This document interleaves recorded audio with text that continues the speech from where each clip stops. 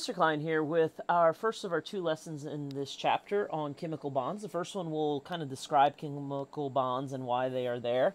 In the second lesson, we'll talk about the two most common types of chemical bonds, which are covalent and ionic bonds. So let's go ahead and get started. Just going right in. Now we know what molecules are. Of course, molecules are two or more atoms bonded together chemically. But why do they bond? I mean, what's the matter with the atoms in the periodic table just floating around by their lonesome? Why do we have all of these complicated molecules? Well, in order to discuss this, we need to talk about why atoms need to bond. There are 92 naturally occurring elements in the universe. Now, despite this low number of pure substances, there are literally millions of known molecules and compounds in the universe. And possibly many more not even discovered yet. I mean, as long as you can get the atoms to bond and hold together, a molecule can be as big as you need. Now, how can this be the case? Well, the answer lies in chemical bonds, or the force of attraction between atoms. Okay, so it's what attracts atoms and they stick together. That's what chemical bonds are. If atoms were not naturally attracted to each other, there wouldn't be any molecules, and the universe as we know it couldn't exist. Okay, so that's what chemical bonds are, and we're going to get into why with that. So let's go ahead right here and let's explain how they form. When atoms form chemical bonds, it's because they lack a complete energy level of electrons. The outer energy level in an atom is what we call valence, okay? And the electrons in that energy level are what we call valence electrons, and this is really important. Now, for middle school, we just kind of need to know what valence is. High school, we get really in-depth into valence electrons and things like that. So if you're watching this as a high schooler, this is only just a brief overview of it. Now, the number of valence electrons in the outer energy level depends on the energy level. First one is 2, second one is 8, and it goes on from there and end up having suborbitals and things like that. Atoms seek to be stable. They either want to have a full valence energy level or nothing at all in the outer energy level. So they bond by doing either one of two things. They either give up valence electrons to lose a partially filled energy level, or they take electrons in order to fill it. On the periodic table, the number of valence electrons generally increases from left to right. Okay, so it increases from left to right. And let's look at this example. All right, so for our purposes here in 6th grade, we're only going to look at the first 20 elements on the periodic table. We got fairly complicated valence levels, and you'll learn about that in high school chemistry after number 20. So what happens is 1 and 2, hydrogen and helium, the very first energy level of an atom has only 2 electrons. So hydrogen has 1 valence electron, helium has 2 valence electrons, but its energy level is full. The next energy level has 8. So lithium in group 1 has 1 valence electron, group 2 has 2, so on and so forth, and all the way up to group 18, which has 8. So boron and aluminum have 3 and things like that. Okay, so that tells you the number of electrons in the outer energy level. Okay, they want to have 8, or in the case of helium, 2. So what will happen is atoms will bond with each other in one of two ways in order to get that full valence energy level full.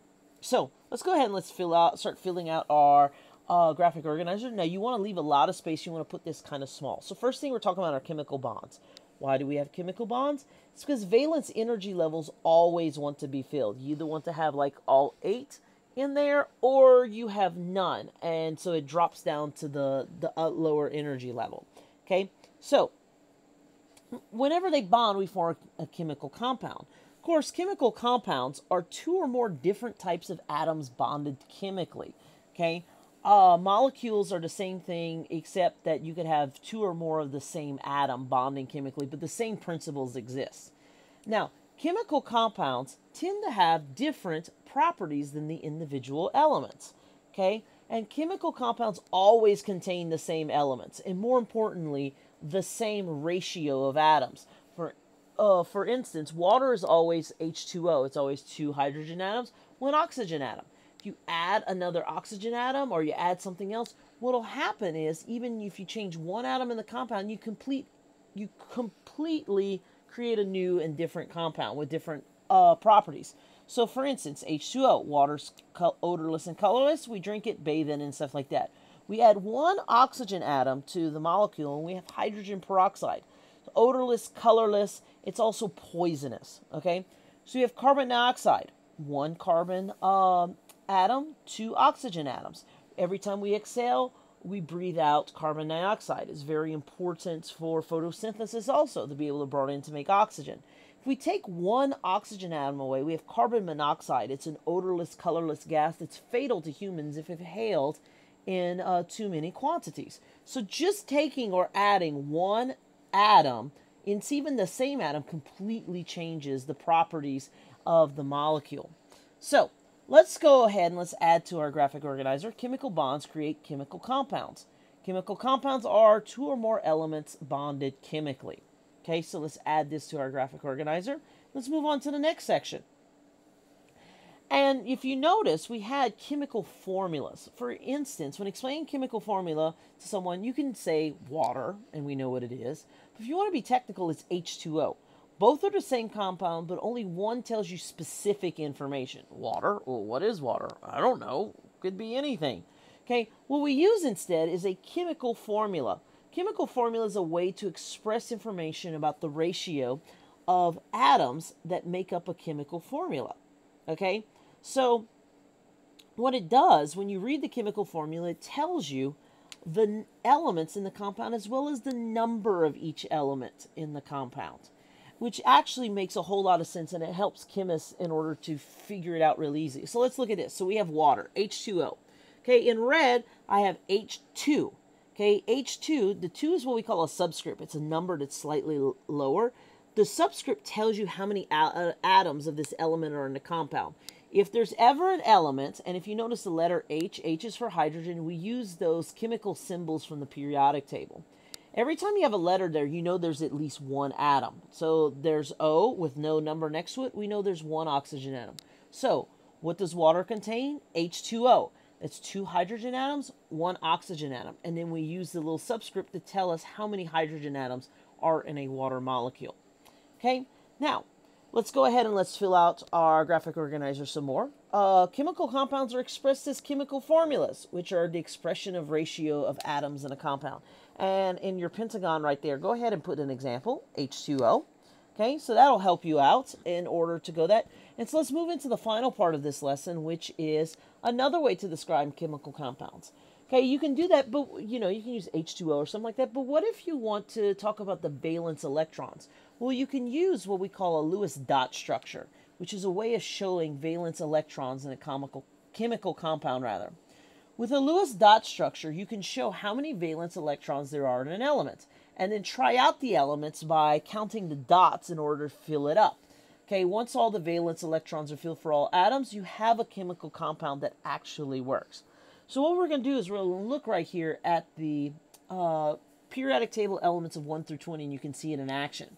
Okay, you see how hydrogen has one dot, second one, helium goes up. So what happens is it goes counterclockwise. So lithium starts on the right-hand side, beryllium goes up to the top, boron works its way around. And then we repeat the process once 4 valence electrons are there. If you see with nitrogen, it does the same thing. It goes all the way up to neon where the valence shell is full. A valence energy level is full, rather. We do the same thing for argon, and then potassium and calcium, same thing.